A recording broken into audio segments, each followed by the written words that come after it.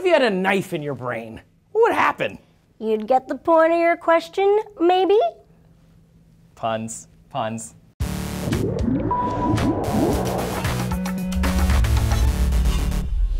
Hey everybody, Trace here for D News with Reina from SourceFed Nerd. Hey Reina, how's your brain? Fine, thanks. Just like this guy with a knife in his brain. Ouch. A 57-year-old Chinese man was walking down the street in Guangyuan, China when a knife accidentally dropped off an 8th-story balcony and landed right on/in his head. This man claims his head felt heavy, but he didn't understand why until a shop owner pointed out a giant knife sticking out of his skull. Maybe he should have stayed sharp. Maybe he was trying to get an edge. This guy. Cut through all the noise, get a handle on the situation. Oh, okay, settle down. Okay, sorry.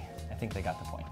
Brain injuries are always serious. Luckily with this guy, the knife only hit his flesh and not his brain box. Stuff like this is newsworthy, but real brain injuries happen every day to regular people. Concussions and mild brain injuries happen to people who simply fall down or run into things. But of course, it's also an issue in the NFL and NHL and with military personnel rotating to and from Iraq and Afghanistan. In fact, a new study in neurology found that brain injuries happen even with mild or moderate falls, so watch out, clumsy people. Concussions and mild brain injuries add up because the brain is an intensely complex network, including 2 lobes, each with a forebrain, midbrain, and hindbrain.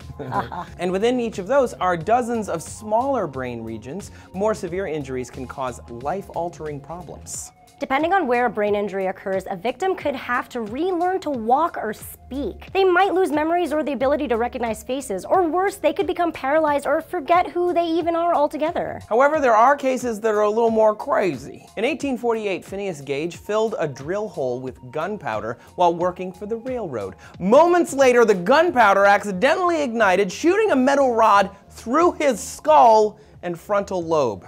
The rod flew out and Phineas was taken to a doctor in 1848, so I don't know what they did for him exactly. But.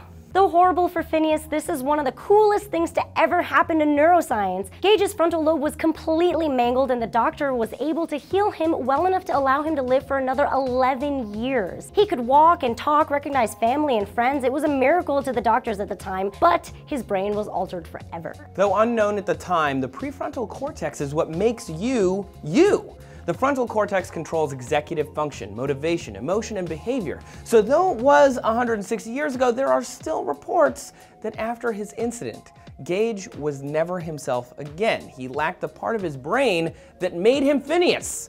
And he swore a lot, apparently, which wasn't good for the nice folks of the 1850s. According to the brain injury team at the Rehabilitation Institute of Chicago, brain injuries to the left side of the brain will cause difficulty speaking or understanding language, while the right deals with spatial abilities and judgment. The back of the brain controls vision, and the brain stem controls basic body functions like breathing, blood pressure, swallowing, the stuff you don't usually have to think about. There are also hollow spaces inside your brain called ventricles. The spaces are filled with cerebrospinal fluid, and injury can result if those ventricles get damaged and can't drain properly. Had the knife hit the man's brain, it would have caused instant damage, and the doctors would have had to try to minimize the secondary damage. Like inflammation and stuff like that. Doctors are not great at fixing the brain. Actually, they suck at it. After trauma, we can stimulate misfiring neurons and hope they'll get back to normal, reduce inflammation, or even purposefully reroute signals around damaged areas. But repairing a broken brain, that is out of our capability for now. Luckily,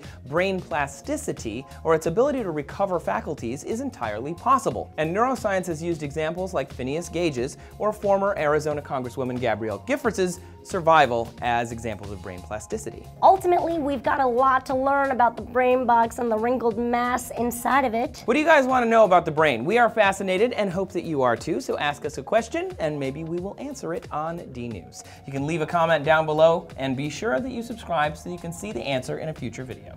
Thanks for coming by, Reina. Where can people find you if they want to, come see you and stuff? Oh, over on SourceFed and SourceFed Nerd. Sounds awesome. Bye.